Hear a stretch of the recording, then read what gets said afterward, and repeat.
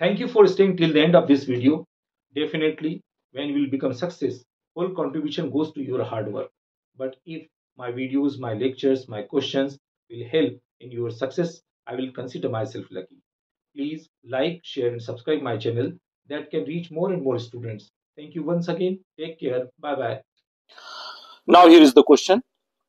OABC is a regular tetrahedron, each side of which is made of uniform wire of resistance 4 ohm per meter. The length of each side is 2 meter. The point M is the midpoint of side BC. The resistance between O and M is, here we have given 4 options. Options are 5 ohm, option B 4 ohm, option C 10 ohm, option D 15 ohm. And this question is asked NSEP exam 2024, 24th November. Now according to this arrangement, here we have given each side of length 2 meter of this tetrahedron, and value of resistance is given 4 ohm per meter. So resistance of each side, that is 4 into 2, 8 ohm resistance. Is it okay? So here we have redraw this diagram which showing the resistance, that is 8. It is also 8.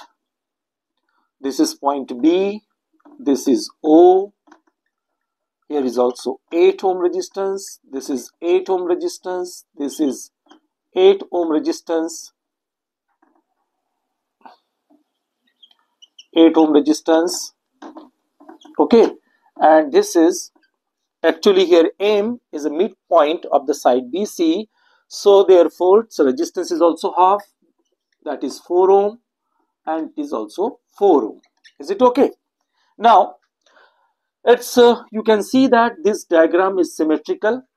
So by using folding system, it make it easy.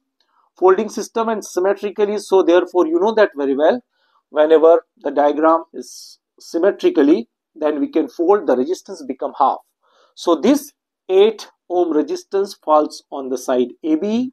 This AC falls on AB. So this O and B, here the net resistance become 4 ohm. Is it okay?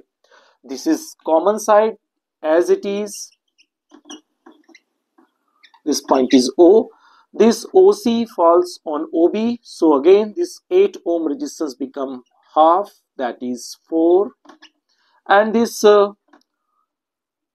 point M and C point falls on BM. So this is become 2 ohm resistance. This is M. Is it okay? So now you can see that here we have calculated the net resistance between O and M. So firstly you can see that BA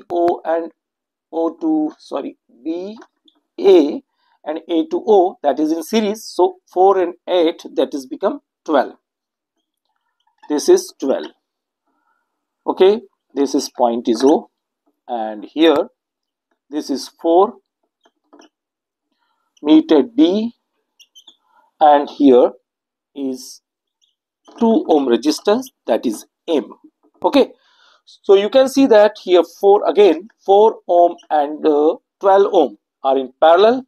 So 12 into 4, 12 plus 4, 12 4s are 48, and 12 plus 4, that is 16. That is equivalent resistance 3 ohm. So its net value between B and O, that is 3 ohm, and this is 2 ohm. So net resistance is 5 ohm. Is it okay? M to O. So correct option, that is A, 5 ohm. I hope so you understood this question. Thank you. Hello students, I am Ajay Karmarkar. Before starting video, I would like to tell you something. Please sit with copy pen. If you find somewhere important, pause the video, note it and proceed on. If you find somewhere difficulty, then please write in comment box. I will definitely solve your problem. And along with, please like, share and subscribe my channel that can reach more and more students.